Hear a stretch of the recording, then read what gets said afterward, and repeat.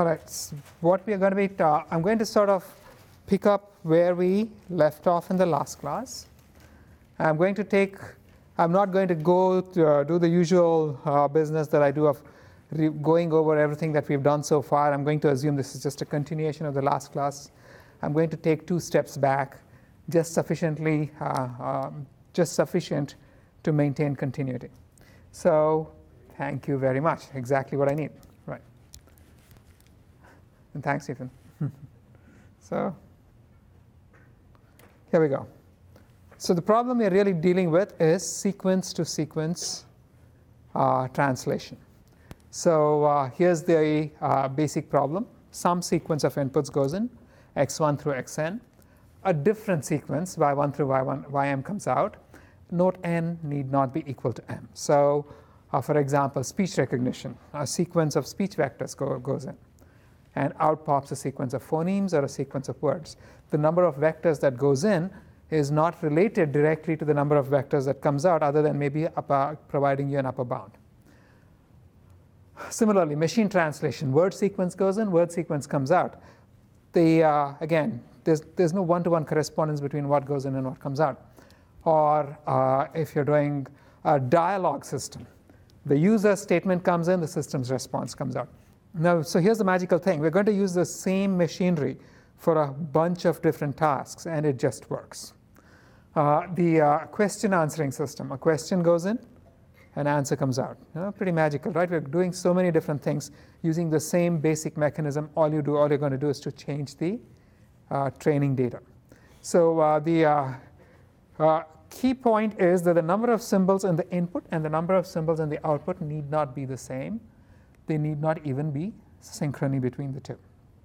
So here, for example, I have 2 examples. One is speech recognition, the other is machine translation. Now observe again in both of these that the number of vectors or symbols in the input is not the same as the number of sequence vectors in the output. Now there's a fundamental difference between the 2 problems. In the first, when you see the signal for I ate an apple, the signal for I precedes the signal for ate, precedes the signal for an, precedes the signal for apple. So the output is order synchronous with the input. It's not time synchronous, it's order synchronous. It's occurring in the same order, right? On the other hand, if I'm looking at machine translation, I ate an apple.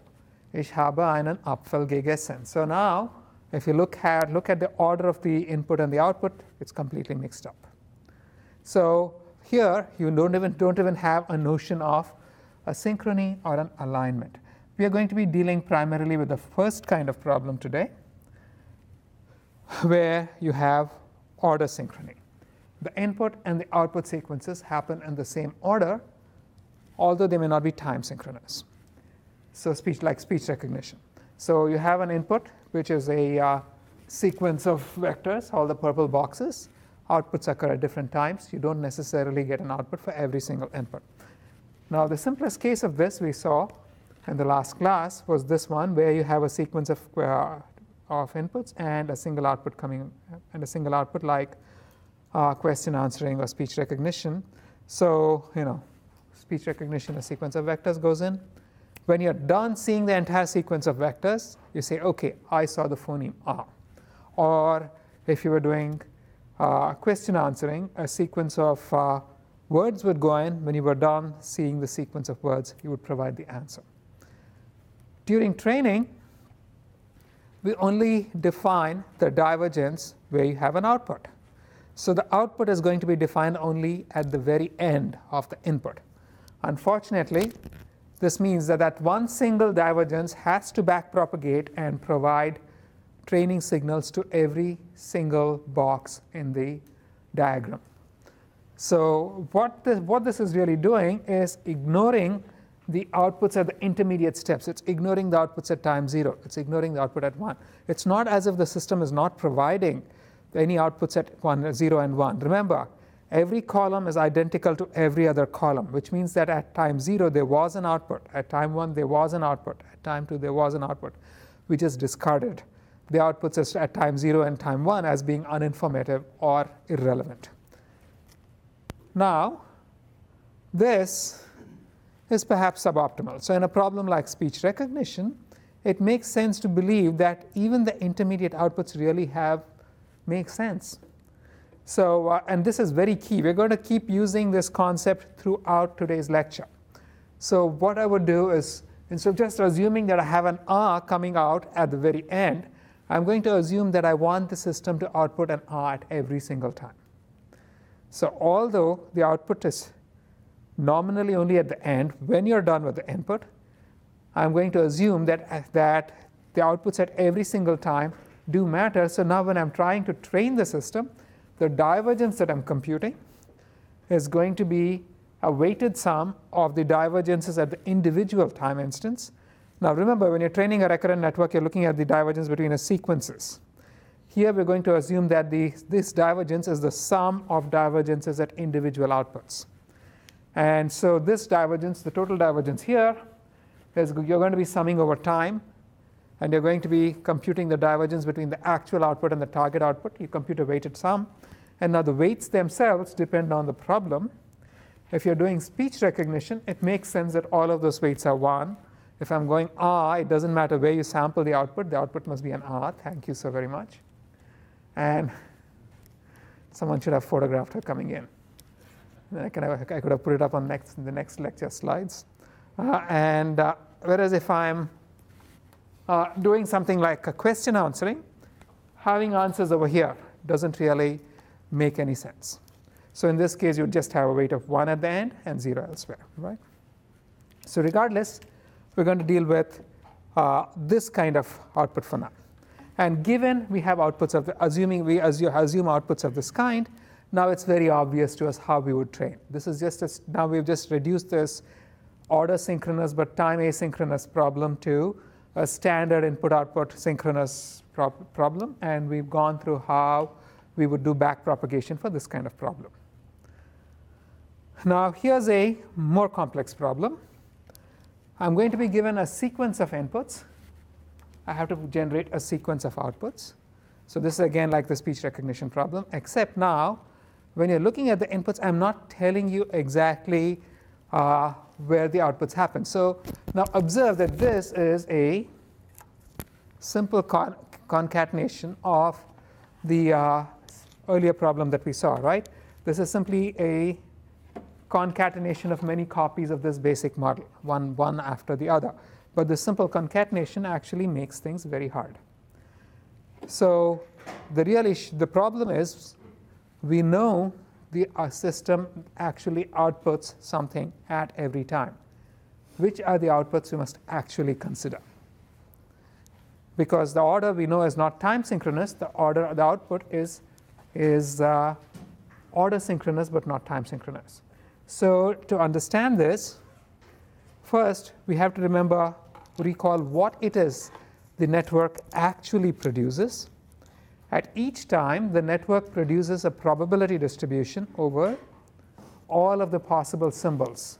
So if I have here, for example, 1, 2, 3, 4, 5, 6, 7 potential output symbols, at each time you're going to have a probability distribution over all 7 symbols. So what the network is really generating is a matrix of probabilities where each column sums to 1. So given this, what we can think of as the output is the sequence of symbols that has the greatest probability. So now, remember, we've been speaking about this in the past too. When you're speaking of generating stuff, you have a probability distribution, you're picking the most likely symbol. So if I'm going to be generating a sequence, what you really want to do is to pick the most likely symbol sequence given the inputs. Make sense? We're going to be building on this. And so here's a simple way of doing it. At each time, I can just simply select the most probable symbol. So say, for example, at this time, G had the highest probability. I'm going to pick G here. G has the highest probability here. I'm going to pick G here. F. I mean, it's not necessarily going to go sequentially bottom to top. You'd get symbols in some order, but this is what you would do. Now remember, we really want to get order synchronous but time asynchronous outputs. So anytime you see a repetition of this kind, you have to make an assumption that this assumption really represents repetitions of the actual symbol that must be output at the end. And so you can just collapse all of these guys and say anytime I have a repetition, I'm going to just collapse them into the final symbol. And so the actual output over here is going to be G, F, E, and D. Clear? Right? And so this is easy. Now, what is the problem with doing something of this kind?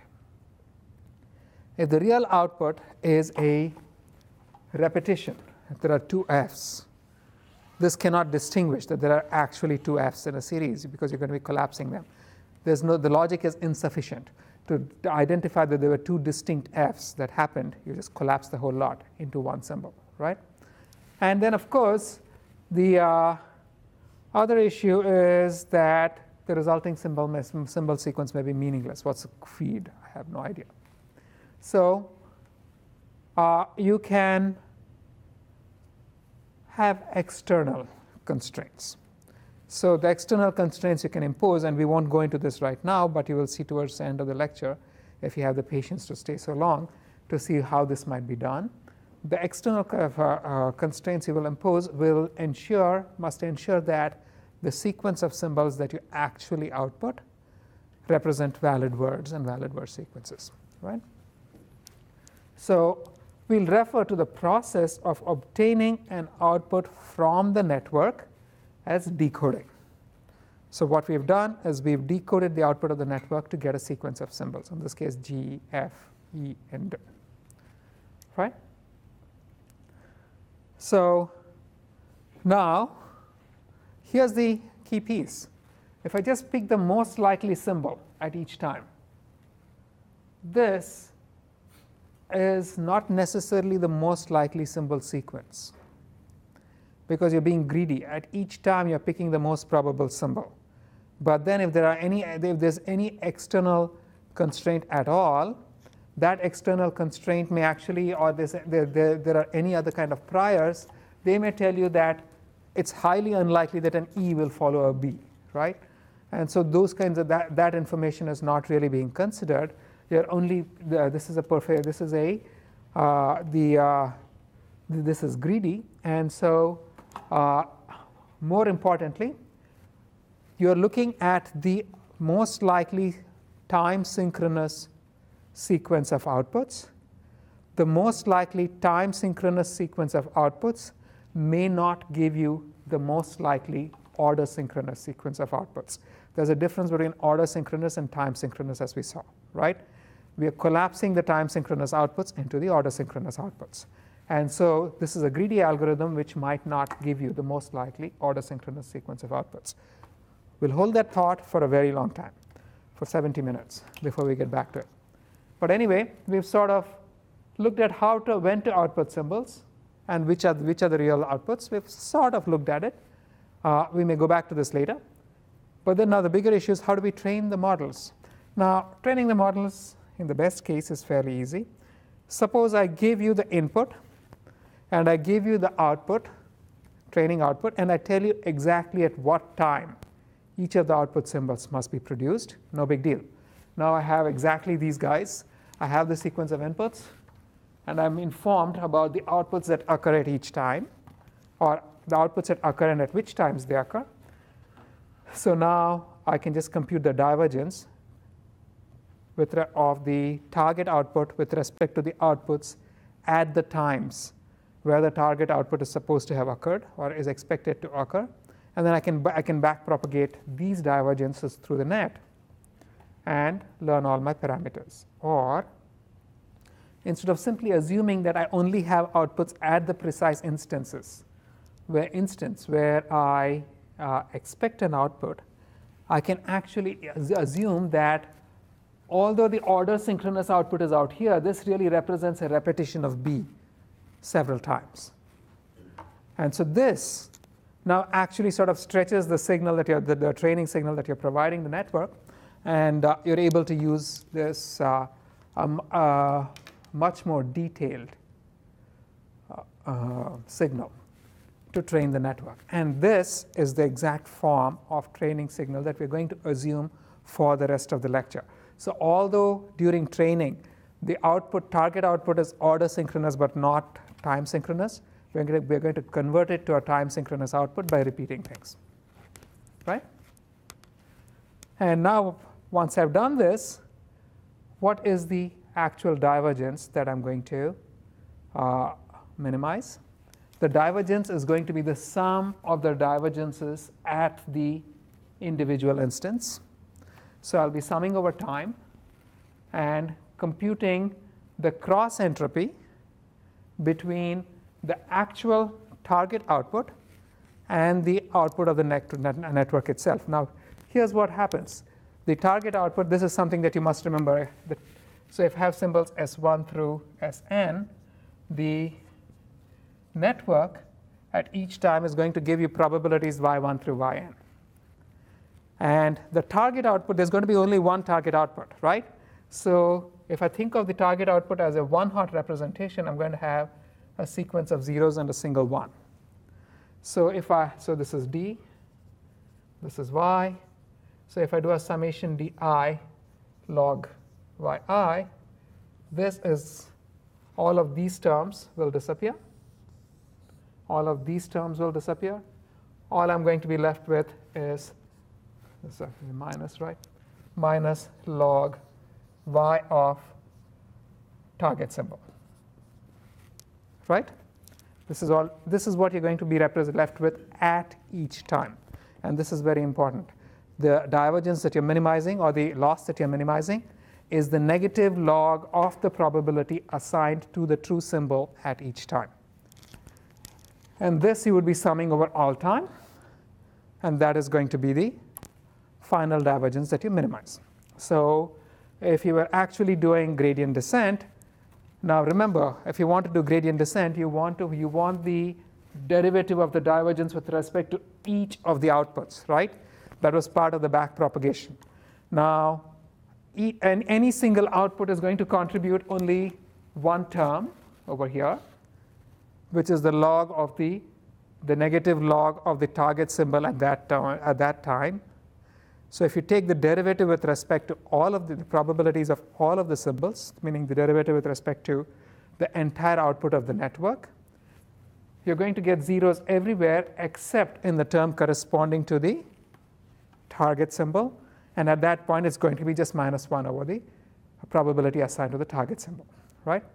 Nothing complex. This is just straight up divergence computation. But again, these are all things that will come up when we go through the entire process of training. So this is easy. If I give you an input, if I tell you exactly where each output occurs, no big deal. Now I can compute the divergence. I'm going to create time synchronous outputs from the order synchronous outputs. And now I have a symbol at each time. I can create a divergence, compute a divergence. I can compute derivatives for the divergence. I can do back propagation. Everything is good. The world is fine. We are happy. Now, more likely, this is the much more likely scenario. When you're given an input, you're not going to be told exactly where each symbol occurs. So I'm told, for example, I might be given a sequence of the speech recording, and I'm told that this recording represents the word sequence or the phoneme sequence "Hello World." No one's going to come and tell you this is where H occurred, this is where A occurred. That information is not given to you. So you're only given the sequence of output symbols, but no indication of which one occurs where. In this case, how do we compute the divergence? Because remember, for us to be able to compute the divergence, we need to be able to assign a unique symbol to every time instant. And that information is no longer being provided, right? So how would we do this? Now, if I roll this problem over to you, what would be your best first solution? Don't give me your most complicated solution. Give me the first solution that comes to mind.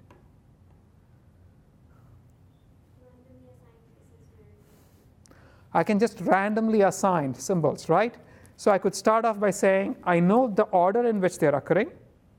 So I can just randomly assign places where each of the symbols will occur. And this is perfectly reasonable.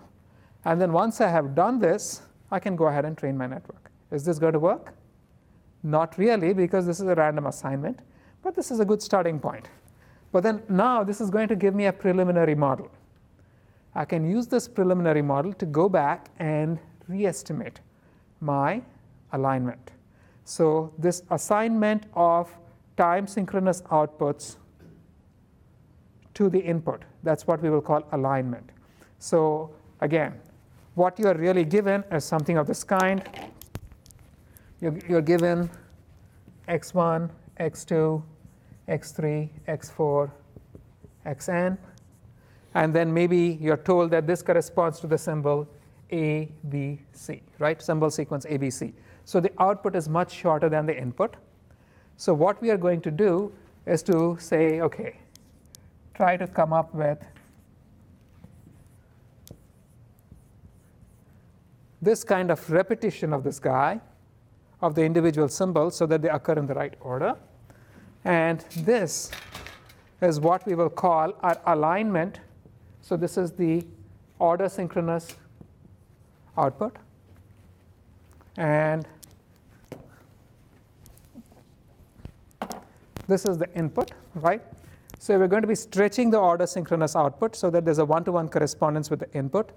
And this business of stretching is what I will call alignment.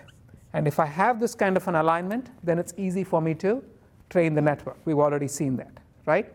So what we are going to do is to start off with a random assignment of alignment of the symbols to the input. Then I can train my network. Then I can go back and re-estimate my alignment. And then once I've re-estimated my alignment, for each training instance, and how would I do the reassignment? You can do this using the decoding methods we've already discussed. We'll get back to that.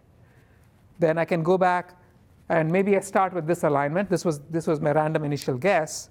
But then after I've trained my models, when I re-estimate it, I might end up with something like this, which is now A, B, B, C, C, C, C, C. So in the process of training a network and re-estimating my alignment, the alignment has changed.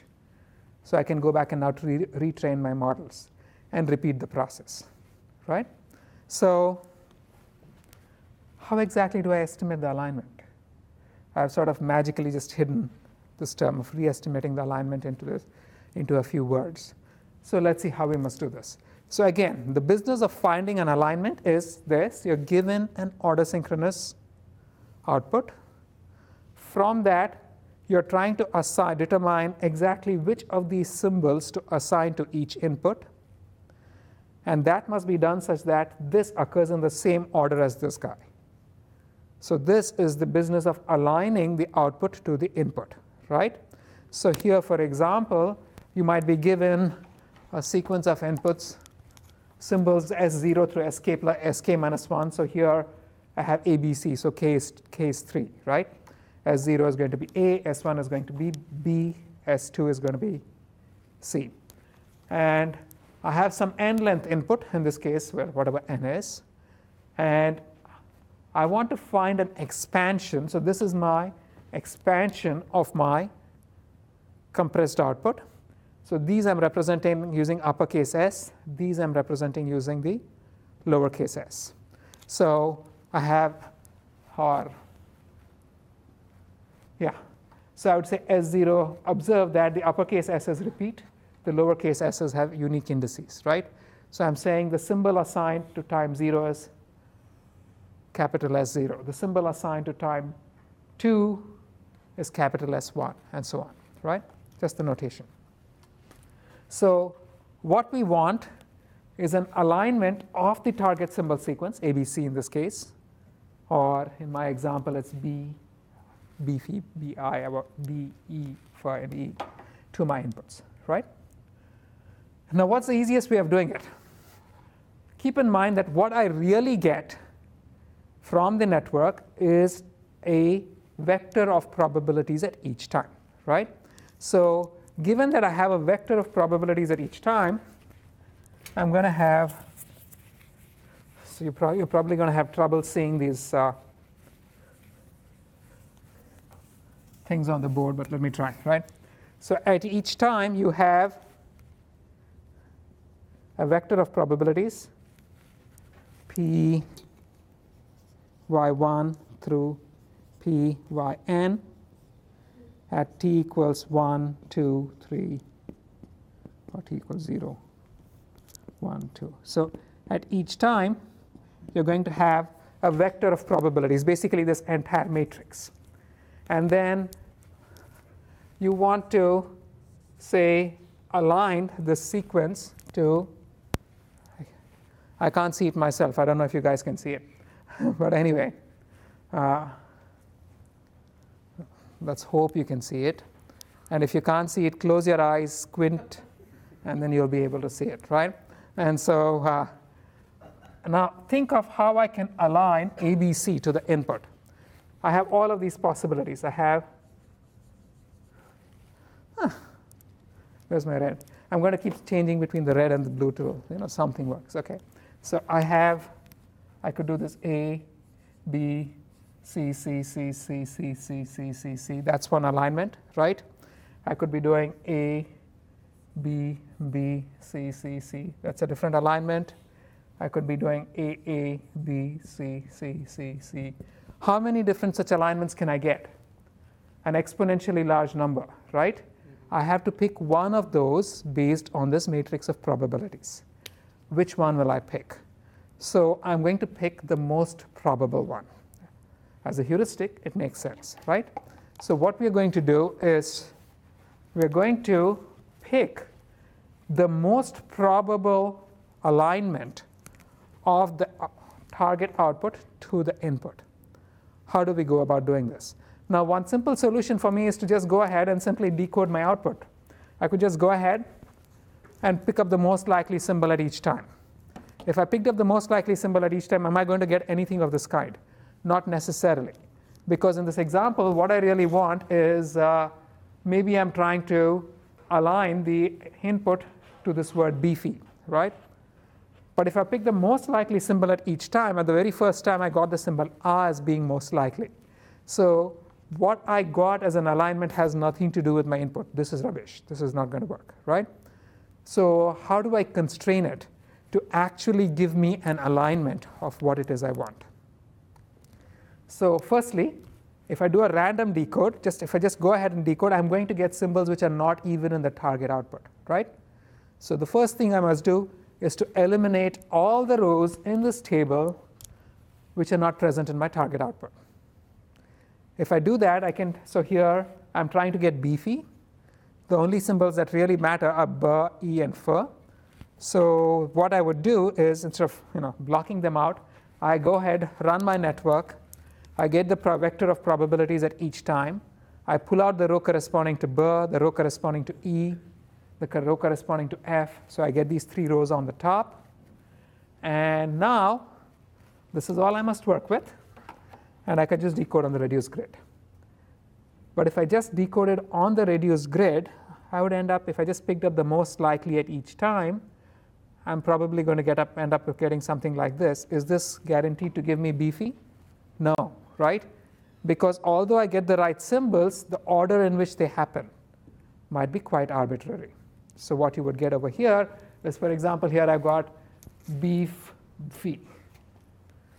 And this is not really an alignment of beefy to my input, right? So I need more constraints. It's not sufficient for me to say I'm only going to output these symbols. I want to say these symbols must occur in the right order such that they give me an alignment of beefy to the input, right? So here's what I'm going to do. I'm going to go back and pull out the appropriate rows, but I'm going to arrange them so that when I go from top to bottom, I get the output that I want, right? So observe that the first row is B, the second row is E, the third row is F, the fourth row is E again. So although the network itself has only computed E, the probability of E once, this row has occurred only once in the output of the network. But when I pulled the rows out and created my table up there, I put 2 copies of E. Right? Questions on anyone's spaces? No. It's very clear, right? All I did was grab it and make 2 copies of it. And now why do I want to do this? If now this table, the upper table, represents a matrix of probabilities. I'm going to sort of pull a path through this matrix of probabilities with some constraints, and the constraints are going to ensure that, yeah. I'm just trying to Okay. imagine the constraint. Yeah. So, and the constraints are going to be such that the corresponding alignment that I get, the corresponding sequence that I get, is going to give me the symbol sequence B phi. And what is the constraint I want? I want the path to explicitly start from the top left and explicitly end at the bottom right, because I know the first symbol is B and the last symbol is E, right? And in this example, I have 1, 2, 3, 4. I have 9 time instants, index 0 through 8. I have 4 symbols, right? So how can I do this? I know that if I want to, that when I'm going in my path, every symbol, every row must be visited, right? So if every row must be visited, then at any time, if I'm outputting a particular symbol, then at the previous time, I should have either output the same symbol or the symbol just before it. This is the constraint. This is the very simple constraint that guarantees that all of the symbols occur and they occur in the right sequence. So for example, if at time 0, I'm outputting the symbol B, then at time 1, I must either output B again or I must output E. I cannot output F, because if I do, then I've skipped the E in between, and this is no longer representing a valid alignment, right? So these arrows that I have shown over there show what are the valid successors for any particular symbol when I'm trying to decode. Clear? Right? So, and in this particular example, each symbol has only 2 possible successors, either itself at the next instant or the next symbol at the next instant. So I can think of the entire thing as a graph, starting from the top left to the bottom right. And I want to find a path through the graph from the top left to the bottom right, and specifically I want to find the path that has the highest probability. That is going to give me the most probable alignment to the input, right? And now, what is the probability of any particular path? The probability of any particular path is simply the product of the probabilities of the individual symbols in the path. So here, for example, the path which is this guy shown in blue, that has a probability which is y0b times y1b times y2e times y3e times y4f. So the y, the subscript represents the time, the superscript represents the symbol, and y represents the probability that has been output by the network, right? So this clear? Nothing magical. We're just sort of explaining the representation, but everything is going to build off this representation. If you miss this, if you don't get this, the rest of the lecture is going to be lost on you. Right? So, any questions? Yeah. Should we apply some kind of exponential decays along each row to enhance the probability of actually for the path to go down? Not necessary. You're guaranteed that you're going to pick the most likely, most probable sequence just doing things in this manner. And because remember, the probability, the only constraint I need is that it has to start from B and end in E. So if I find the path that has the highest probability, it is the most probable sequence, right?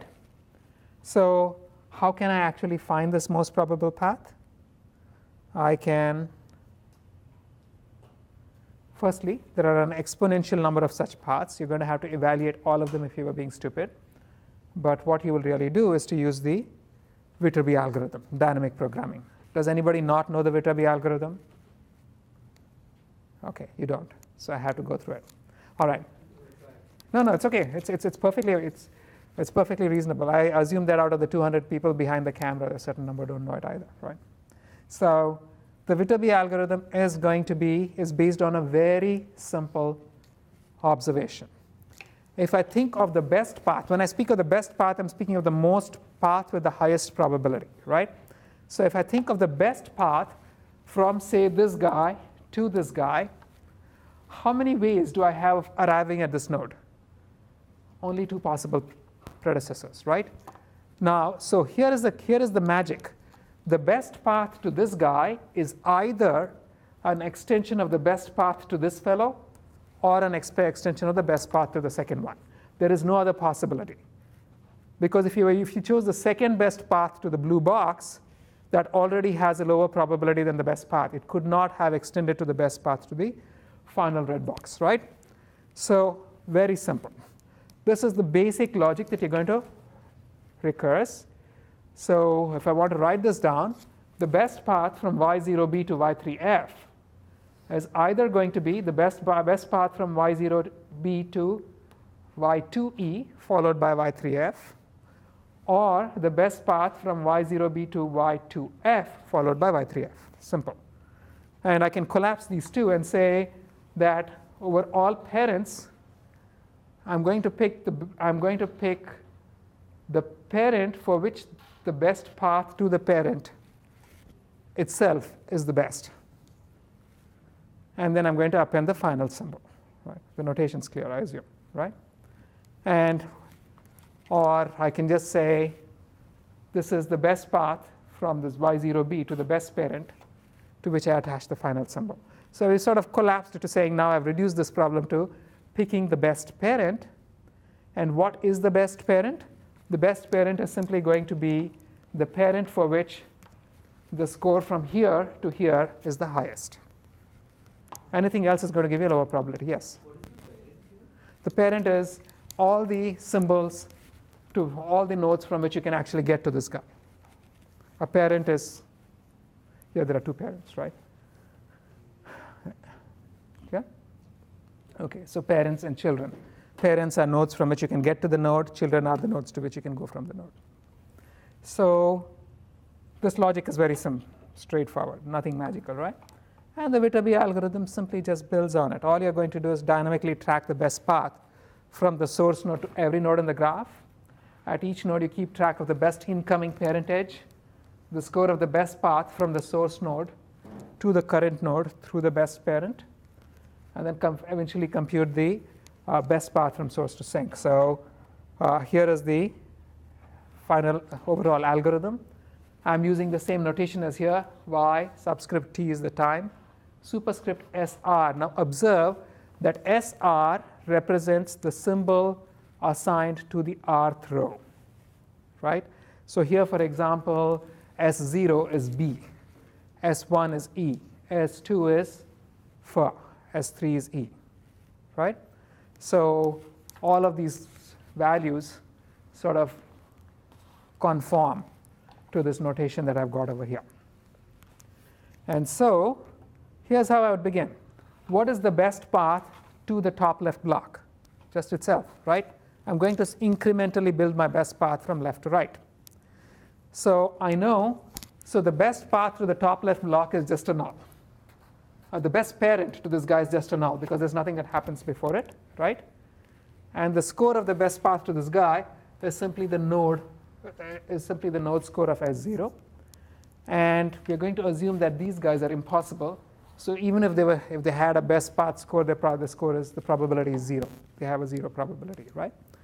So, or minus infinity, whatever you choose to be, doesn't really matter.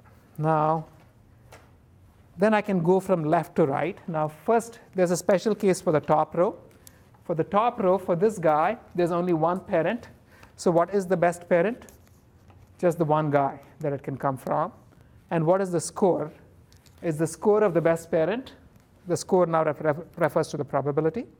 Is the probability of the best parent times the probability of the symbol itself, right? Anytime you attach a new symbol to it, you're just multiplying the probability in. And so that's going to be the best score of the parent at time t minus 1 times the score of the current symbol. And then as you go down for the rest of them in the column, you can just use this logic. That first, for each one, for the symbol, you pick the best parent based on which has the highest probability. And once you've chosen the best parent, then all you have to do is to multiply the probability of the symbol itself to the probability of the best score to the best parent, and that is going to give you the best path score to the current node. Because you're just using the simple logic that we saw earlier, and we're extending it, right? And so having computed these terms for the first column, now I can use this little logic here to compute these terms for the second column. Then go ahead, compute it for the, so these are blank dot. Then I can compute it for the next column. As I loop down, I can keep doing this left to right, right? At each time, what you will find is you're computing two things. For each node, you're finding the best parent, and you're computing the best path score from the beginning to that node. Eventually, when you're done, you're going to find the best path scores to all of the nodes in the final column, and for each of the nodes, you're also going to have the best parent. But we are only interested in this final guy, because we know that at the final instant, the last symbol is this one, right? So now you can trace your way back by just finding his best parent, which is this one, then finding that one's best parent, which is this one, then finding that one's parent, which is this one. You trace your way all the way back, and that's going to give you the entire path, right? And so now this gives you, given the current network, which gives you output probabilities for every symbol, it gives you the most likely alignment of the target symbol sequence to the input. Questions? Yeah. But I think Viterbi for this search, Viterbi search algorithm still at least compare all the possible combination at least once. So it still do a exponential. No, it's not, because think about this, right? At each column, so in each column, you're going to be going through n symbols, right? For each symbol, you're computing in the worst case, you're going over all possible entries in the previous column. So for each, to completely compute a single column, you need n squared computations. And then you have t of these, so it's n squared t. So here, just look at this, right? So at each column, in the worst case, how many parents does each node have? Just two, right? I can even make it really horrible and say everything is a parent. So for each of these nodes, I have n terms to compute. Yeah. So each of these guys is going to take n computations, right? And I have n of these.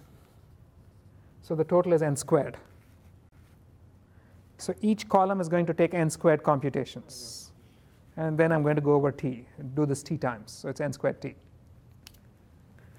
It's worst case quadratic in n and linear in t, or if n is the same as t, it's cubic in t, right? So it's no longer exponential. Okay? Simple enough.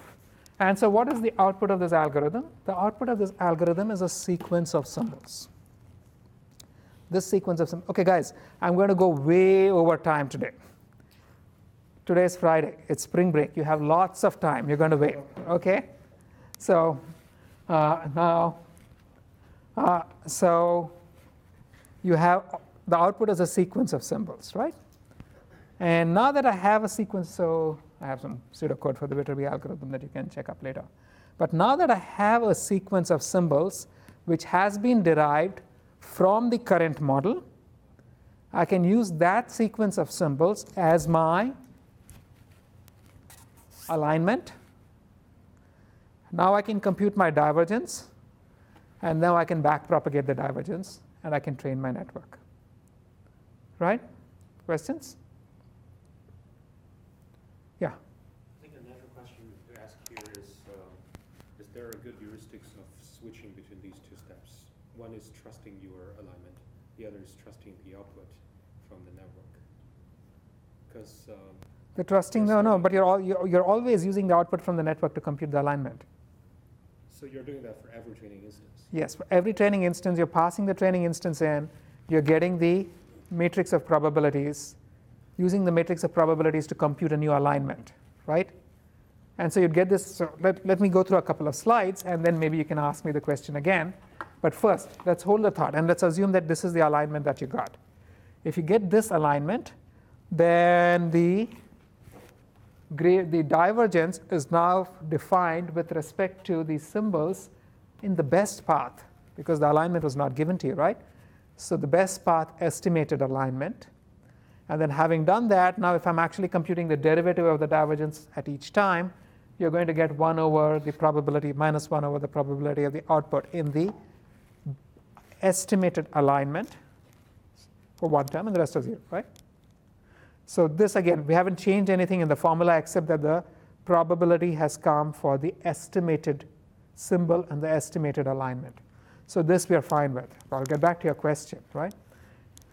So the overall process is going to be something like this. I'm going to initialize my alignment. From the initial alignments, I'm going to train a model with the given alignments. Then having trained the model, I'm going to go back and recompute the alignments for each training instance. Then I can use those recomputed training instances to go back and train my model.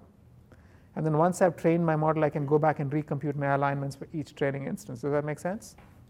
Yeah, but when you say train, do you mean train it to your convergence or just train it for convergence? Thank you, right? So what I can do is determine the alignment for every training instance, then train the model to convergence and compute the alignment. Or I can do the SGD approach, right? For each input, I can just first find the alignment and then use the estimated alignment to update the model. And this is clearly, the second one is clearly going to be far more efficient.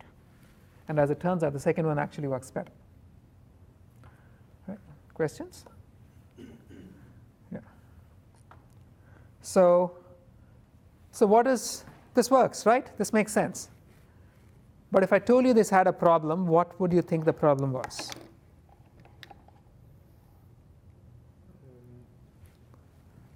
Does it guarantee to converge? So you're guaranteed that you're picking the most likely alignment at each time. But we will reassign it anyway. Yeah, but the point is you're also going to show that when you pick the most likely alignment at the next time instant, you're going to increase the probability of that alignment itself when you optimize the network parameters. So at each step, the probability of the best alignments that you choose is going to keep increasing. So the whole thing has a likely probability maximizing or a divergence minimizing characteristic. So yeah, it's guaranteed to converge in the same sense that SGD is guaranteed to converge, right? So because you're picking the most likely alignment, then you're increasing its probability. So it keeps improving, right? So in that sense, so the problem is different. It's dependent on Hira's initial alignment. She gave us a random alignment. What if she gave us a really bad one? She forgot her morning coffee. Then it's not really going to give you, it's going to give you a really bad initial estimate, right? So it's prone to local optima, and it's heavily dependent on the initial alignment. So what is the alternative? Let's not align, right? Or let's not pick an alignment. Let's consider every possible alignment. How would you consider every possible alignment? First, what are we really doing? We are estimating an alignment, and for the most likely alignment, we are computing a divergence, right? So, and what is the divergence? The divergence is the sum over all time instance of the local divergence, which is simply the negative log probability of the aligned symbol probability. This we've seen, correct? And this we are doing for the most likely alignment sequence. But here's what I can do. I can think of this entire graph as a probability distribution. Every path through the graph is a valid, though not necessarily the most probable alignment, right? So how many such paths do I have? I have an exponential number of such paths. So what I can do is that instead of committing to this one alignment, which maybe was the most likely alignment, I'm going to say I can actually compute the probability for each of these alignments, right? I have the graph. I have all the terms. I can compute the probability for each of these alignments. And then for each of these alignments, I have a divergence for the alignment, right? This is the divergence for the alignment over here. And each alignment has a probability. What we did when we picked the most likely alignment was we just went through these P's, chose the P that was highest, picked the corresponding alignment, and chose that divergence. Why choose the one? Let's get a weighted combination of all of them. So instead of just picking the most likely alignment and then using its divergence, let's use the expected divergence over all paths. Yeah? May I ask, where are those probability comes from? I'm thinking randomly generated by the model? Yeah, initially, when you started off, your initial parameter estimates are going to give you probabilities in the beginning, right? Yes. Yeah. But those are the random numbers. They're not random numbers. It's a probability distribution. What we have really done, so based on the current model that you've got, you've chosen the most likely alignment, right? Yes. So based on the current model that you've got, we are going to find the expected divergence. All you've done is change the perspective. Nothing changed. Earlier, you initialized your model somehow. Based on that model, you picked the most likely alignment. Use the alignment to update your model. And then based on the new model, you picked the most likely alignment and kept repeating the process, correct? Yes. So here we're going to do something else. So what you really did was you initialized your model somehow. Then you picked the most likely alignment and then minimize the divergence for the most likely alignment, right? Here what I'm suggesting is that instead of minimizing the divergence for the most likely alignment, let me minimize the expected divergence across all alignments. Right? Given the current model. So the expectation is computed using the probabilities computed using the current model. As the model improves, that expectation values will change. Those expectation values will change. The current model you're saying here refers to the model that we trained for in the first iteration? In the first iteration, it's some random initialization or whatever. That's our current model, right? Okay. And then from that, using that, you can, what we did earlier was to compute a divergence for the best path. And then you use that divergence to update the model. Then you have a new model, right? And then you use that new model to go back and estimate a new alignment and a new divergence function. And then you minimize that, right? So what we are going to do instead is, instead of picking a divergence for a specific alignment, we are going to use the current model and compute the expected divergence based on the current model. So all of these P terms are going to be functions of the current model, right? And that's going to give me an expected divergence. Still lost? A bit. Very tough to after. No, it's okay. We have time. It's Friday, right? So. Example that we could put Okay, so I'm actually going to go through the toy, maybe, but let's see. So let's go back here, right? If I have an initial, so just look at the figure. This figure should perhaps explain it. Where did those y terms come from? In the very beginning, where did those y terms come from? We assigned it. We didn't assign the y's. We assigned parameters to the network. Then we fed the input to the network, correct? So these y terms came from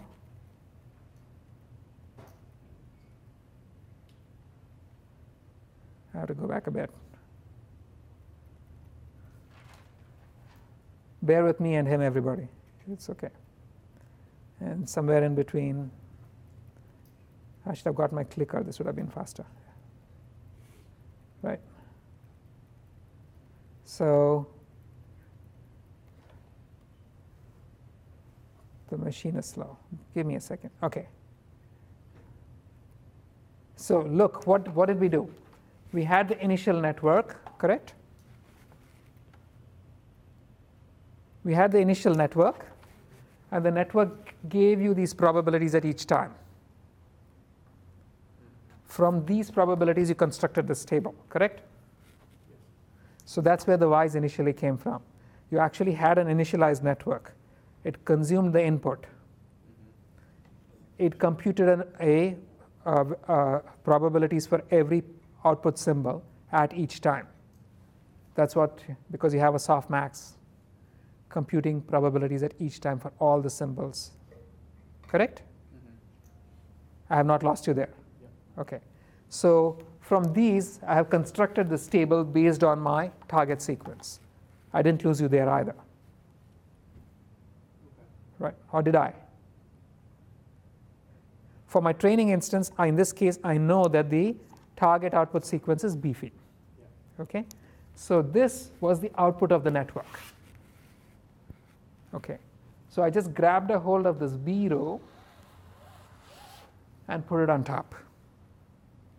Then I grabbed hold of this E row and put it second. I took this F row and put it third. And then the E row again, and this was fourth. So I basically composed the upper table from the table at the bottom. And now the probabilities are all from the network. Right?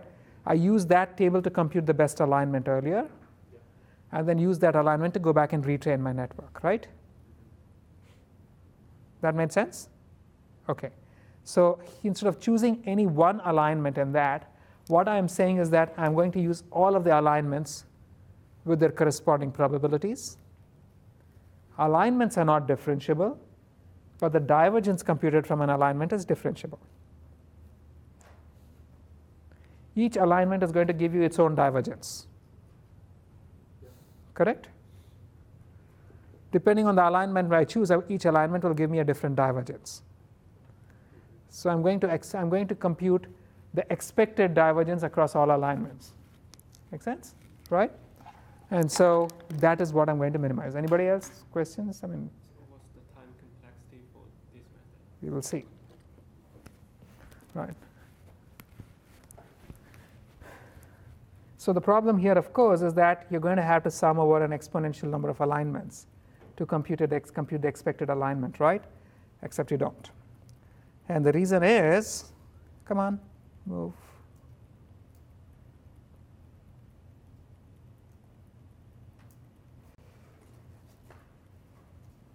We need things that move faster.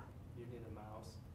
I happen to have a wireless mouse. Oh, well, I could use that. Well, anyway, I think, so this, it's more convenient to use my finger, so it's slower, and it gives you time to understand what I'm talking about when I'm going strictly forward, but having a mouse to go backwards is convenient. Okay, so maybe I'll use it, but for now. So did I at least partially answer your question? I get the idea. Okay, so here's what I do. For any given alignment, this is the divergence, correct? Where at each time t, I'm computing the log of the probability assigned to that time instant by that particular alignment, right? What I want to do is to take an expectation of this divergence across all alignments, right? Now, what is the expectation of a sum? Expectation is a linear operation. I can move the expectation into the sum, right? So while I can spend an hour or so giving you the intuition behind this you can take on faith. The expectation of the sum is the sum of the expectations. Beautiful, right? Yeah. So you're just minimizing the entropy of the space, right? Is this the entropy? Not really. It's a cross entropy, column by column. Yeah, but if we interpret y as the probability, Then that should be y log y. You don't have a y. Right? So here's what we're getting. You're minimizing, so at each time, you are minimizing the expected value of log y, okay? Now, you might wonder what the heck this is, but we'll get back to that. So basically what we are really doing is you're summing over all time. You're going over all the columns. Within each column, you're minimizing this term, But what exactly is this term? Look at, within a column, observe that there are, in this example, there are 4 nodes, right? So what we are trying to do is, in the perfect alignment, what is the probability that this guy will happen? This term, right? What is the probability that in the perfect alignment, the symbol at the 4th time instant is the second E times, log ye4, right? Plus, in the perfect alignment, what is the probability that at time 4, the symbol is f times the log of y4f, right? And so on. You're just basically walking down the column and saying, what is the probability that this was the symbol that occurred at this time in the perfect alignment, based on everything that we know, right? And what is it that we know? We know the input, and we know the target output sequence, right? So you see what this formula is. I'm literally summing over the column, and over the column at each time, I'm computing the probability of this box, the a posteriori probability of that box, given everything that we know, and I'm multiplying that a posteriori probability of that box with the log of the probability assigned to the box by the network at the current time, or the current iteration of the network. Yeah? Such a method I found, we only focus on the column axis. We only focus on that column of numbers. Correct. So, but we are summing over all columns. Yes, but then if you're trying to minimize such a divergence, it will also means that we're also trying to minimize some impossible passes, because we never think about the order of stuff. We are, right. The graph is still there. The graph never went away. I haven't eliminated the arrows, right? So what is going to be the probability that in the perfect alignment, the second symbol is the second E? It's 0. Okay, I see. It never happened, right? The graph is still there. Okay, questions? So this term over here is the probability of seeing the specific symbol S at time t, given that this symbol sequence is an expansion of this input, and you're multiplying it by the log probability assigned to the box and summing over the entire column, right? So the real challenge is computing this a posteriori probability term, right? And this a posteriori probability term, I'm going to spend 2 or 3 slightly convoluted slides. But this you get, you understand exactly what this is doing, right? And this, if I use Bayes' rule, this is simply the proportional to the joint probability of this symbol sequence and having that symbol go through this particular, and having that sequence go through a specific box. So what we are saying is, if I just did an arbitrary decode over the output of the network, what is the probability that the output is going to be beefy? And when I get beefy, at time 4, I'm going to be producing the second E, right? So that's basically, it's a joint. So I've gone from the conditional probability to the joint probability because that's easier to compute, right? So this we found. So let's say in my example, T is 3 and R is 2, right? So the blue box is computing this for 1. So what exactly is this probability, right?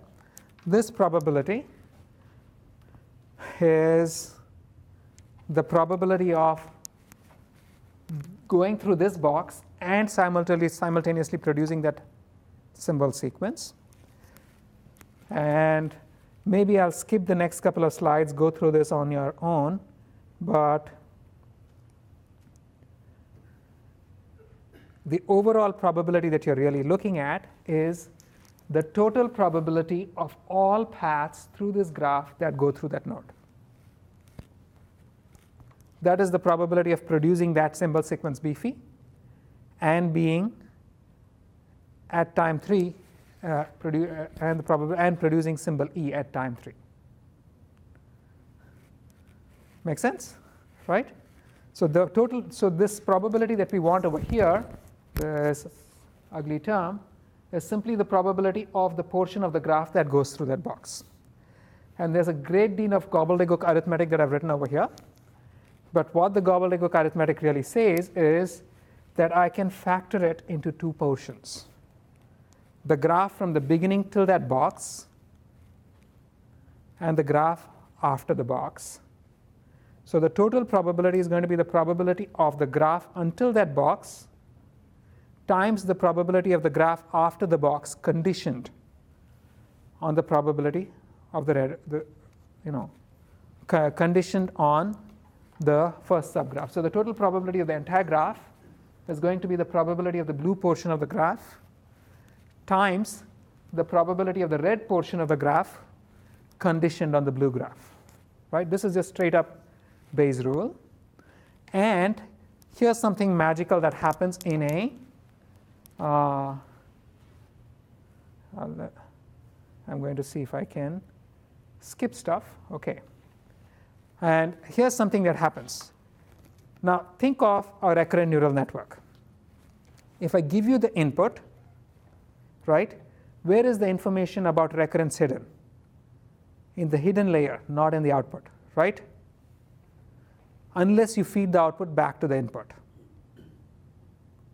right?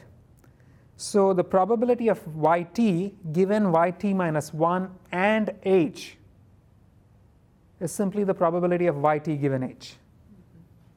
Because there's no because the outputs are derived from the hidden layer without any direct dependence on the previous outputs, right? Direct dependence on the previous outputs only happens in Knox networks. We saw that. But for the rest of them, the recurrence is strictly through the hidden layer, correct? And the hidden layer is deterministically dependent on the input, right? So which means that if I go back to this network, if I'm assuming that the input x is given, the probability of this portion of the graph is independent of the previous graph given the input, because the graph only considers the outputs, and the outputs are conditionally independent given the input. Does that make sense to you guys? Right? Again, this has to do with the fact that when I'm actually doing a recurrent network, in a recurrent network, what happens? I have x, x1, x2. I have a hidden layer. This feeds here, and there's some output node, right? So this is y1, y2. y2 has no direct dependence on y1. If I give you this guy, then y2 no longer has any dependence on y1 because all the information about y1 is already captured by this node over here, right? So if I give you the sequence of hidden inputs, this has no direct dependence on this output, unless I do something of this kind and I feed the y back in which case there's a direct dependence. You see what I'm talking about, right? As a result, you get this very beautiful situation where the probability of this red graph is independent of the probability of the blue graph. So the probability of the entire graph can be decomposed into two portions. One is the probability of the red graph, which I will call the forward probability, and the other is the probability of the blue graph, which I will call the backward probability. But they are both, there's one thing in common to both portions of the graph, that both are portions of a graph that go through the symbol E at time 3 in this example, right? So I will call this forward probability alpha TR. I'll call the backward probability beta TR because it's anchored to T and R, right? But now, the total probability of that portion of the graph is going to be alpha TR times beta TR. Yeah? How do you determine these two graphs? So how do I determine these two graphs? I've already, if I can do the Viterbi, I can do this, right? So think about this. Every symbol is going to have two children, either itself or the next symbol. So I can draw the graph.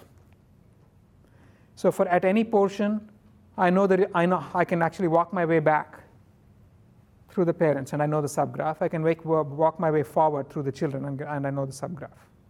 But we'll look at how we actually do this computationally, okay? So, but here is the point.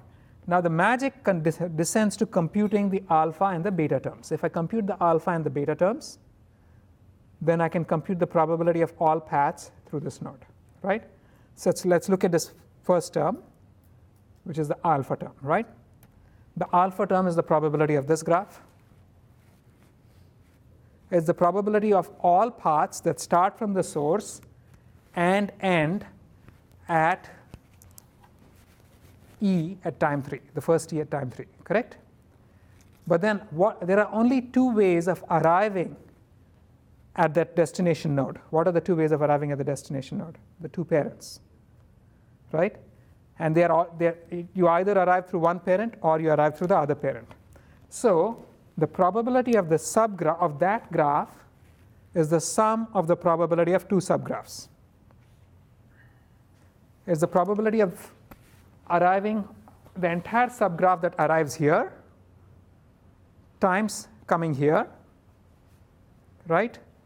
Plus the probability of the entire subgraph that arrives at the second node times coming here. Make sense? Right? Because there are two subgraphs from which I can actually end up at that node.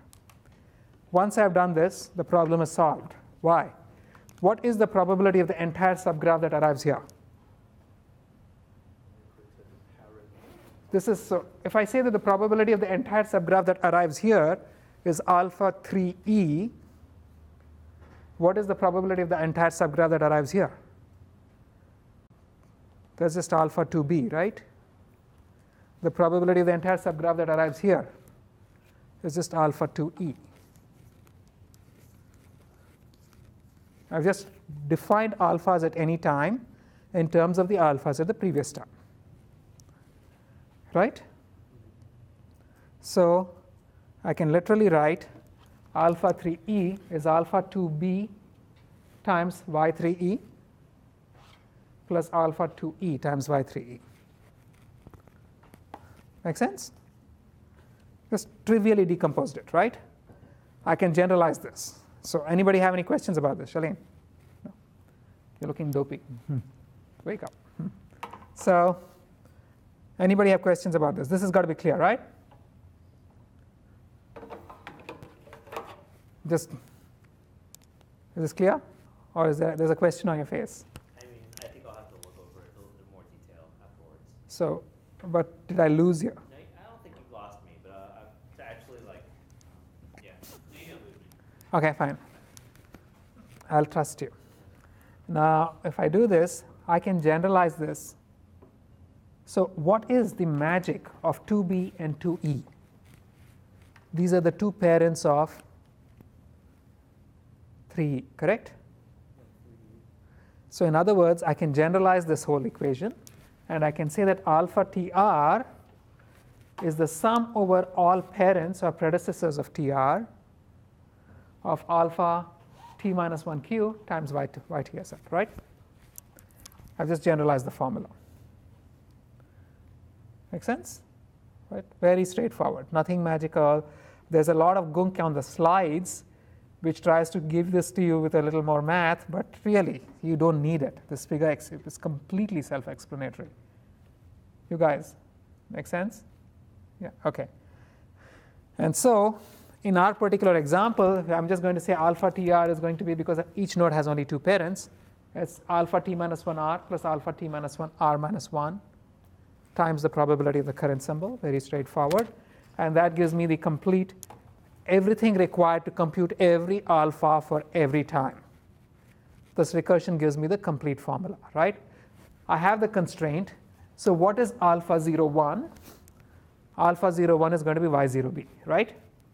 It's the entire subgraph that goes into that first node. And then alpha 0, 1 is going to be 0 for all of these guys, because you know that at the first time instant, you cannot be in any of those boxes. Right? I mean, our constraint is that the first symbol must occur from the top left box.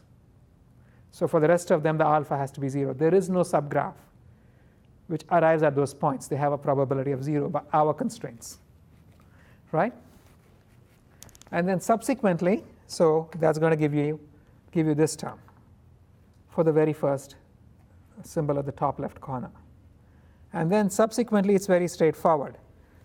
For the first guy, for each guy, this arithmetic is kind of, the algorithm is fairly straightforward, but what we are really doing is we are summing the alphas over all of the parents of that node, and then multiplying the current symbol probability to get the alpha for the node. You do this going down the column, and you'd get the alphas for every term, right?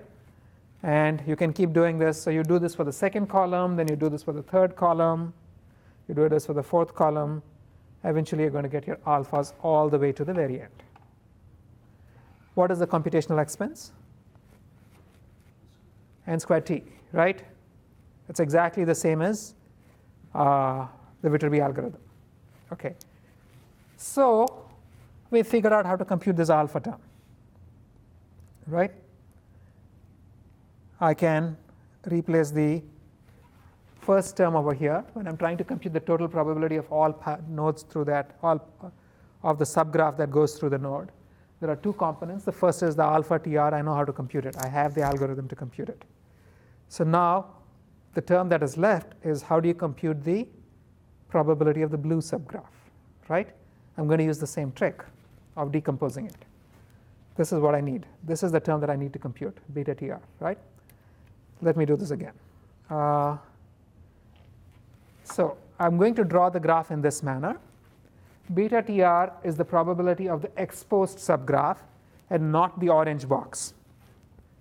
The reason I've drawn the orange box is that the orange box represents TR. The lower subgraph is with respect to the current time and the current symbol, right? That's all. The orange box is my anchor. That is the node to which the graph is the child, right? So if I have this, oh man, I'm going to go so over. But anyway, this is, here's how I can write this probability down, right? This guy has, what are the two children of the orange subgraph?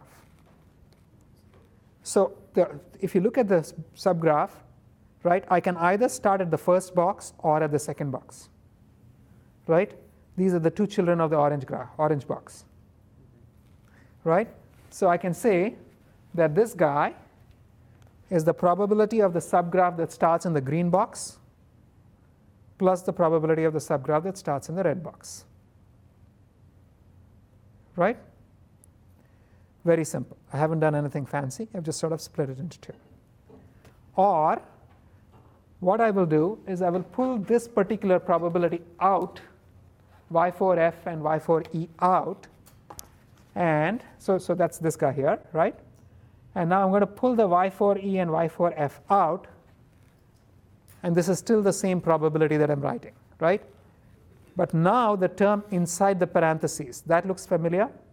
That looks just like the guy on top. It's just one step down, right? Make sense? You're looking? Okay. And you can see the symmetry. So what is this guy? What is this box? This is going to be the beta term corresponding to this orange box, right? This is going to be the beta term corresponding to this orange box. And that is going to be simply beta 4.1 plus beta 4.2. Trivial. And I can generalize this further. And I can just generalize this in terms of, so in our equation, it's going to be to compute beta TR, I'm going to go over both of its children. For each child, I take the node probability of the child and multiply it with the beta t for the child. And then I sum the whole thing up. Or if I want to write this in generic terms, the beta TR for any node TR is the sum over all successors, all children, of the probability of the node probability for the child times the beta for that child, right? very nice closed form solution. And now I can use this in a backward recursion. The way I would use this in a backward recursion is, first, I know that there can be no subgraphs for the upper guys because I'm required to arrive at the bottom right corner when I'm done with my alignment. So I'm going to assign a probability of 1 to the bottom right beta. And then I work my way backwards. Because, and the reason we are working our way backwards is that each beta is defined in terms of the betas at the next time instant, right? And so from these now, I can compute the betas at the previous time instant, and the previous time instant, and the previous time instant, and go all the way to the beginning. And so now I've computed the betas for the entire graph, and the computation again is n squared t, right? And so having done all of this, I now have both the alpha and the beta terms over here. And so the joint probability, the probability of all paths that go through the colored subgraph is going to be alpha tr times beta tr. Yeah? But this is the joint probability of going through this node and producing this symbol sequence. So if I want the conditional probability of the node given the symbol sequence, what do? I normalize. I'm just going to divide by the sum of this alpha. I'm just going to divide by the sum of the products of alpha and beta across the column. And I'm going to call this the posterior probability of the node, given everything that I have, right? So questions? So once you have this, there's one final step which gives us the entire solution. So this is clear, right? And this is simply the conditional probability of the node given the entire input and the target output sequence. And you might have lost, you might be lost by now, what are we talking about? Where is all of this coming from? Remember, we were looking at the expected divergence over all possible alignments. And the expected divergence simply ended up becoming the sum over all time instants of the expected local divergence within the column. And the expected local divergence is simply going to be the sum over the column of gamma tr times the minus the sum over the entire column of gamma tr times the log of the probability of the symbol within each box in the column. Right? So we just brought everything back. This is the divergence, right? And now if I want to do backprop, what do? I have to compute the derivative of this guy with respect to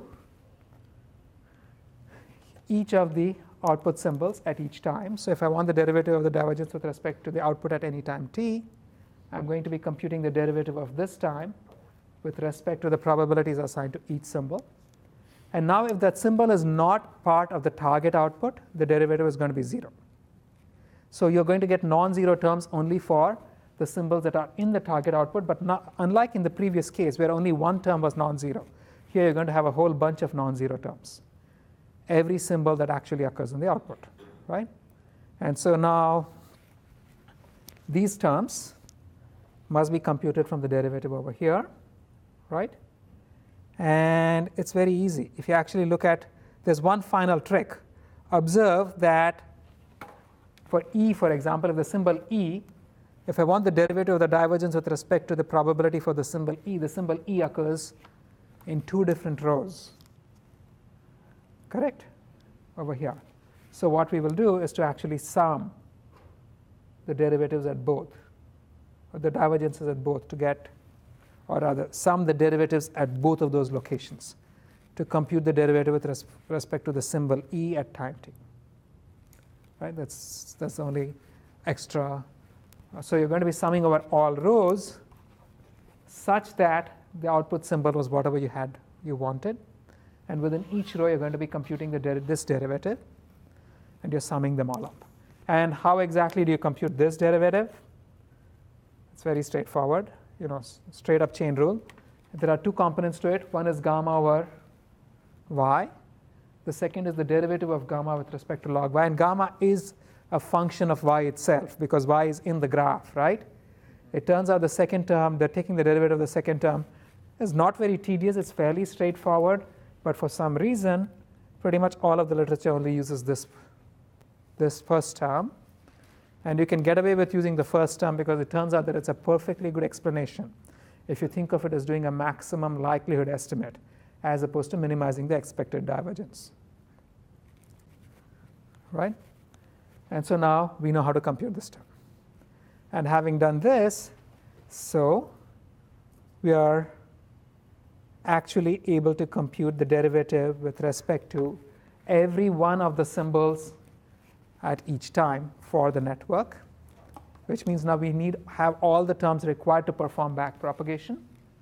And so if I have the overall training sequence, training procedure for sequence to sequence, I'm given input and output sequences without alignment. I must train my models. Here's what I do. Step 1, I set up my network. Typically, it's a many-layered STM. Initialize all the parameters of the network. Step 2, in the forward pass, I'm going to compute all of these probabilities for every symbol at each time. Then step 3, I'm going to pull out the appropriate rows from this probability table to compose the upper table, which corresponds to the output that I really want from the network. Right? Step 4, I'm going to, that's step 3 and 4. Step 5, I'm going to compute the forward, backward on this graph to compute all of the alpha and the beta terms. And then step 6, I'm going to compute the divergence, the derivative of the divergence with respect to the outputs of the network at each time, which of course we know how to compute. This is step 6. And now you'd aggregate these derivatives over many batches and pass them through the network for backpropagation. Okay. Questions? No? Okay. So, story so far. This whole thing is what we will call connectionist temporal. I forget what the final C for, right? Is for. Does anybody remember what the classification? Thank you, right? So here's the whole thing. Sequence-to-sequence networks with which irregularly output symbols can be decoded by Viterbi decoding, or for training, they require alignment of the output to the symbol sequence for the training, and this alignment is generally not given. So you can either train by iteratively estimating the alignment and then updating the models, or minimizing the expected divergence over all alignments, right? You're just probably waiting for me to say, we are done, you can go, but then I promised you an extra half hour, so here comes. There's a key problem, right? We haven't solved one fundamental problem. So think of this. Suppose you have a decode, a Viterbi decode, which gives you R, R, R, O, O, O, O, O, D, D. Is this the word rod, or is this the word rude? Both of them are valid words, right? How do you know which one it is? Do you know whether you should be squishing all of the O's into a single symbol, or do you have to squish them into two separate symbols? There is no way of determining which you must do based just on this output, right? Yeah. But, can we actually do something within the model? That is the question. And so that's exactly what we're going to do. So this is exactly the same problem that we were speaking of earlier, right? But do I know if it's a single fir or two Fs? I have no way of knowing. So now, first thing, this kind of problem doesn't always occur. Your problem might have natural constraints which says a symbol cannot repeat in the compressed symbol sequence, right? So for example, if I'm doing speech recognition and I'm trying to recognize phonemes, but I'm splitting the phonemes into 3 subparts, then I can never get the second part of a phoneme occurring immediately after the second part of a phoneme. Whatever after the second part of a phoneme, I must get the third part, right? If the second part occurs again, it's just like an extension of the same basic unit. So there are problems where this repetition is not an issue. It's not really a concern.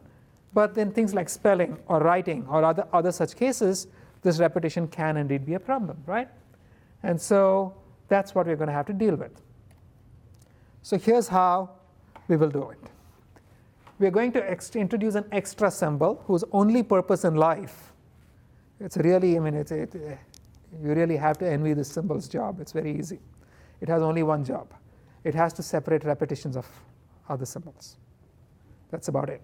We'll call it a blank, but it's typically represented using either a blank or an underscore. You can choose a symbol of your choice. It doesn't matter. The concept is important, right? So I'm going to use this hyphen. And this hyphen is an extra character that the network can now output. So if you did a best, most likely decode, for instance, the most likely decode may end up something like this: RRR blank blank blank, ZOO blank blank blank, DDD, right? So when you have something of this kind, blanks have no significance by themselves. That's going to collapse. That's just going to become rod. But then, suppose the blank occurs between one instance of, between repetitions of R, like RR blank R. This blank basically separates the sequence of R's into two. These repeated R's collapse into a single R. The next R becomes an R by itself. So this one's going to collapse to RRO again. I have a blank between D and DD, so that's going to be DD, right? You see what the blank is doing over here, right? The only job of the blank is to separate repetitions. If a blank occurs between repetitions of a symbol, then the two instances of the symbol on either side of the blank must be separately grouped. If you have, so here, for example, I have multiple blanks within D. So if I collapse this, this is going to be one D. These four Ds are going to become a second D. This is going to be a third D. So this is going to be R, R, R, O, O, D, D, D, right? And now we're going to use this artifice of the blank to figure out how to deal with repetitions. Okay? And first, of course, for the blank to be hypothesized, the network output must now have this extra symbol in its vocabulary, which is the blank. Okay? It's not just the standard symbols anymore. You have this extra symbol, which is the blank. And you will be computing probabilities for it also at every time. And now, let's say your decode was something like this. This never touched the blank, right? If this never touched the blank, this is simply going to be B phi, easy. Because the sequence of E's collapses to a single E, the sequence of F's collapses to a single F. But now, suppose my decode is like this. The first blank doesn't matter, right? So this is still going to be B. These E's are going to be collapsing to an E. These blanks will no longer matter. These F's are going to collapse to an F and an E, so this is still B phi. Okay? But now suppose I have this as my decode. Then I have the B again. I have E. I have an F. But then I have a blank, and then I have an F. So this is going to be B, F, E, right? You see what I'm, yeah. How do we insert these blanks into the training data? Do we get to, whenever we see two F's together, we insert a blank between them? So how do we insert? We'll get to that. Okay. This has to do with how you compose the graph. Right? So this is how we composed the graph earlier when we were doing B phi. I've changed from B phi to beef simply because I wanted a repetition. All right? So if I did this, this is how you would compose the graph. But here is the problem, that in any path, if you collapse the two E's, then you would collapse the two E's in sequence. So this doesn't distinguish between B, E, E, F, and B, E, F, right? So this graph is inaccurate. But then we're going to modify this graph like so. You would introduce a blank between every two symbols. You would also introduce a blank before the first symbol and a blank after the last symbol, right? And now, here's how I compose the graph. I'm allowed to have a blank before the first symbol. So at the first time instant, I can have either a blank or the first symbol. I'm allowed to have a blank after the last symbol. So at the last time instant, I can either have either the final symbol or a blank. In between, I may or may not have a blank between two symbols which are different. But if two symbols are the same and two sequential symbols are the same, I must have a blank in between, right? All of those constraints are embodied in this graph. So observe what is happening over here. I think the next figure should actually, so the edges here are such that all paths from the initial node to the final node unambiguously represent the target symbol sequence if you use the blank collapse rule, right? At the first time, you can either have a blank or the initial symbol. At the last time, you can either be the final symbol or a blank, as I mentioned. But then in between, here's what you've got. Observe that I'm adding arrows which skip a row, but only in very specific places. So how I'm adding arrows is actually being shown out here, as you can see, right? So I'm adding arrows from BR to E because in my decode, I'm allowed to produce an E immediately after a BR. On the other hand, I'm also having the arrow from BR to blank and blank to E because that is also valid. Both of them are perfectly valid, and both of them will collapse to the symbol sequence B, right? But then, when it comes from E to E, I cannot have an arrow because if I have an arrow, then the two E's will get collapsed to a single E, right? So between E and E, I will have a blank which cannot be skipped, right? And then again, between E and F, I may or may not have a blank, so I have a direct connection from the E to the F. Now, I don't have connections between blanks and blanks because if I did, the intermediate symbol would get skipped.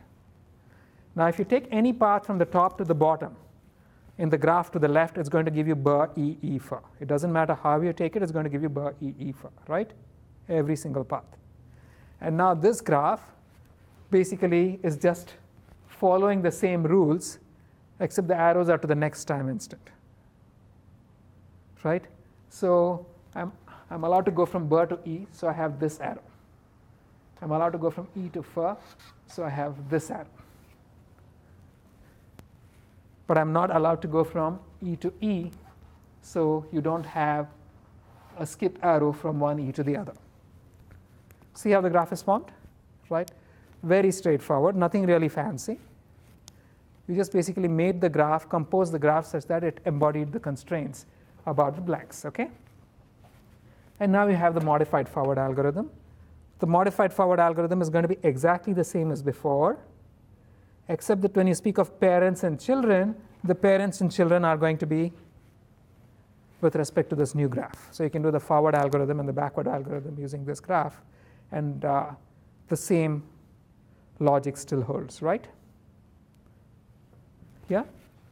And so this is basically the actual. So in the forward algorithm, you're going to find two separate conditions for this graph. Sometimes you'll have two parents, sometimes you'll have three parents, depending on the constraints of the graph. Look at the slides for the details, but you should be able to figure this out yourself, right? The same thing for the backward. You start at the end. So the forward algorithm, the one extra thing that you're going to have is that at the first time instant, you're actually allowed two nodes in the beginning, not just one, because you're allowed to either begin at the blank or the first symbol. So also in the backward algorithm, at the final time instant, you're allowed two symbols at the end, because you're either allowed to begin at the blank or at the final symbol, and then you work your way backwards. And the overall training process is very simple now. Given input and output sequences without alignments, if you want to train models, same thing. You set up your network, and I'm speaking of unidirectional LSTMs, but it doesn't have to be. This, how you compute the probability matrix of Y can use a unidirectional LSTM, it can use a bidirectional LSTM. It doesn't even have to be LSTMs. It can just be a sequence of MLPs. Because as far as the upper CTC algorithm is concerned, it is only worried about having the Ys. It doesn't care where the Ys came from. The Ys could have come from a convolutional network. It doesn't really matter, right? So given this, now step 3, after initializing all the parameters of the network, you're going to include a blank symbol in the vocabulary now, right? the first thing you will do is you'll pass each training instance through the network and compute all of these probabilities, including probabilities for the blank. Then you would compose your graph, and first you'd pass the training instance through the network and compute all symbol probabilities, and use the symbol probabilities to compose the graph with the appropriate edges. And then perform the forward-backward algorithm to get the alphas and betas, compute the derivative of the divergence, which the formula is exactly the same as before. And now you can pass the derivative of the divergence back down through the rest of the network. Right? Very straightforward, nothing fancy. So this overall framework that we saw is referred to as the Connectionist Temporal Architecture, or CTC. It applies when duplicating labels at the output is considered acceptable, and when the output sequence length is less than the input sequence length. Questions? I'm going to spend the next 10 minutes on a problem that I alluded to at the very beginning of the class. So if you have any questions, ask them now, or I'll slide on. Anything on Piazza? No. There's nobody on Piazza. Everybody's on spring break, right? So an old decoding problem. I told you that when I use the greedy decoding algorithm to pick the most likely alignment or the most likely symbol sequence, this was not necessarily optimal. Why? Because the most likely symbol, the most likely time synchronous symbol sequence doesn't necessarily represent the most likely order synchronous symbol sequence. To compute the probability of an order synchronous output, you must sum over all alignments. And the greedy algorithm is only picking one of these alignments. Right? So that is an issue. It turns out that this business of introducing blanks somehow makes things easy. Even the simple greedy algorithm just works fine if you introduce blanks and the network is properly trained. So what happens is that you will find that at most times, the most likely output is the blank, except when there's a symbol change, at which point the probability of the appropriate symbol is going to jump up. And so a greedy algorithm decode will actually give you a pretty good decode output using these blanks and the CTC. Nevertheless, if you actually do the optimal decode, you can do better. And so how are you going to do the optimal decode?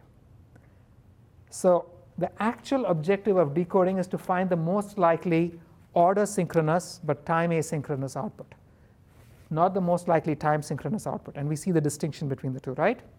And so what Viterbi finds is the most likely time synchronous symbol sequence, which you have to compress.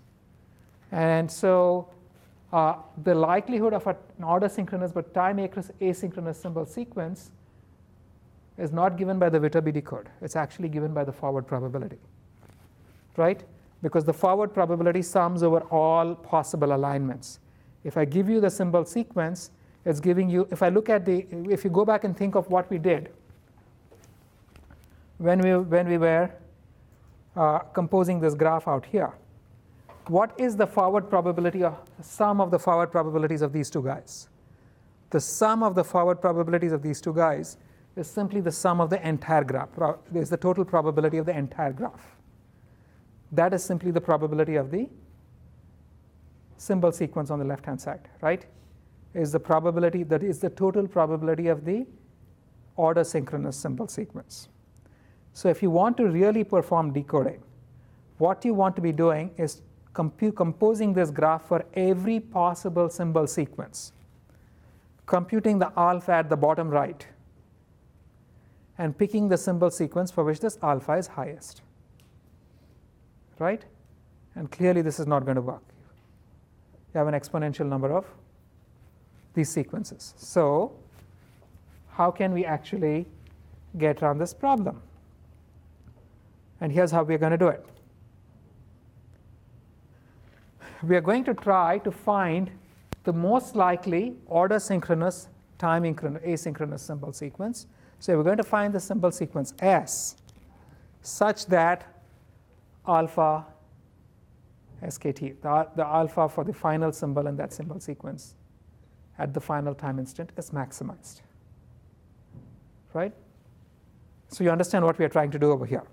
We are finding the symbol sequence such that the probability computed for this order synchronous symbol sequence, which is summed over all possible alignments, is highest. Okay? And of course, the problem here is that explicit computation of this is going to require an exponential number of evaluation of an exponential number of sequences. So we'll do something simple. We'll just first organize all possible symbol sequences in a tree. Think of this.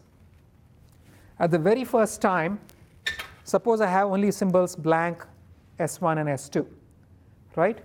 What is the very first symbol that can happen?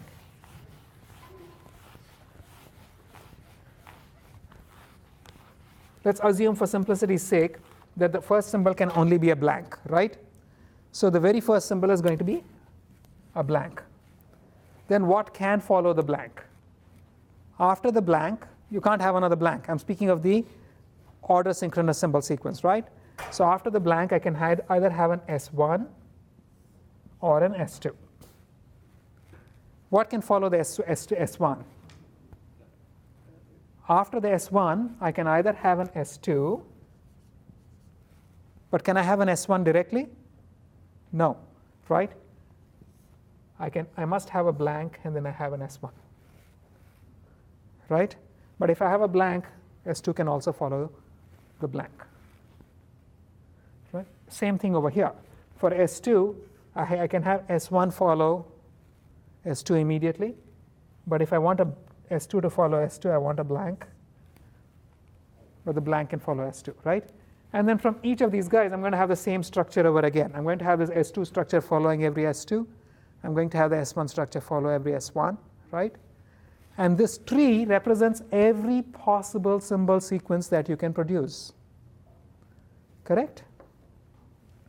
So now you can keep going through this for any depth. So here's what I'm going to do. I'm going to compose a graph of this kind. This graph has the tree on the left-hand side. Here I'm going bottom to top, simply because it was easier for me to draw. We've been going top to bottom in the rest of the slides. And you, my friend, are totally asleep. Sit down. We've got 5 more minutes. Okay.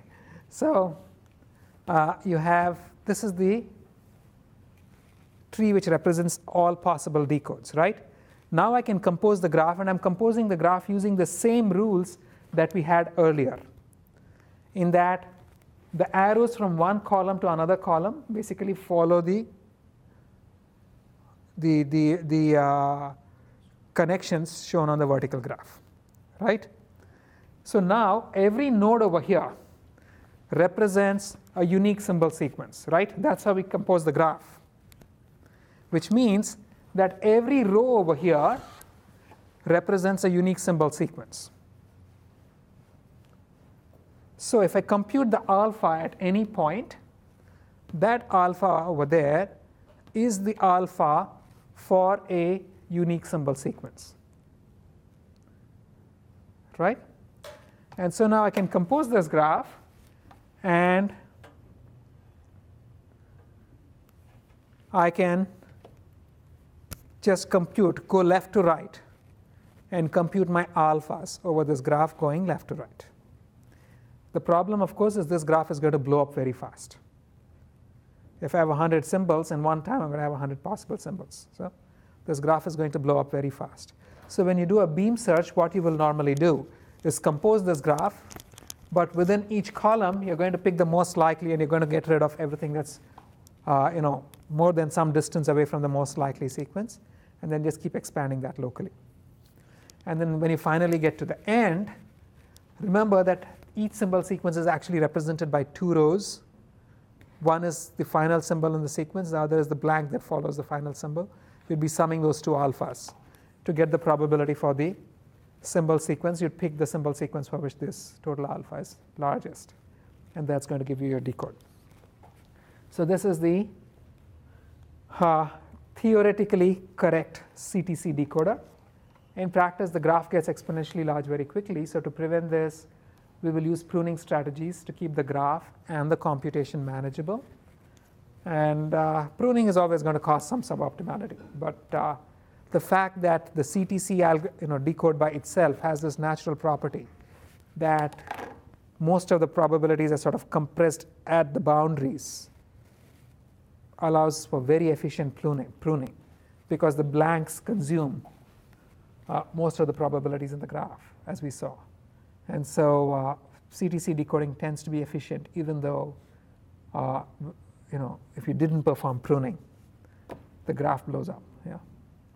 So by pruning strategies, you mean removing the ones with the least probabilities? That's it. You go down the column and get rid of everything that has, you pick the highest probability. You say, I'm going to have a pruning threshold of, say, 10 raised to 6. So then anything that's more than the highest probability divided by 10 raised to 6, or less than the highest probability divided by 10 raised to 6, you just throw it up. Right? And so here's the final slide, half an hour. Sequence-to-sequence networks which irregularly produce outputs can be trained by iteratively aligning the target output to the input and time synchronous training, or optimizing the expected error or the expected divergence over all possible alignments, that's CTC training. Distinct repetition of symbols can be disambiguated from repetitions representing an extension of a single symbol by using blanks. And decoding can be performed either by best path decoding, which is Viterbi decoding, which is very easy to implement. As you saw, the pseudocode is only like 10 lines. And that pseudocode can literally be converted to Python code. Or you can perform optimal CTC decoding based on the application of the forward algorithm with pruning. And this too is implementationally simple, but it's not going to work because naive implementations will run out of compute and memory really, really quickly.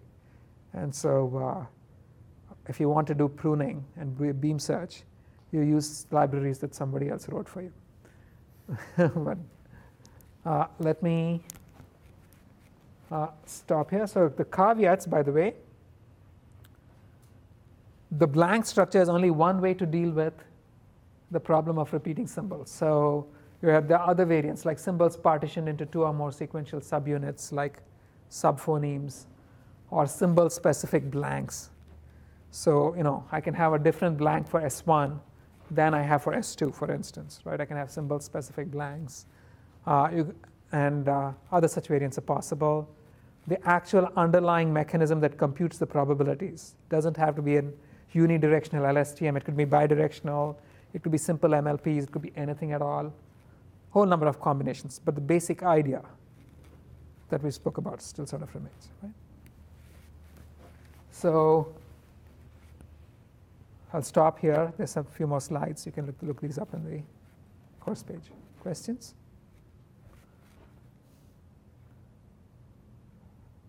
Thank you, and thank you for your patience. And Will?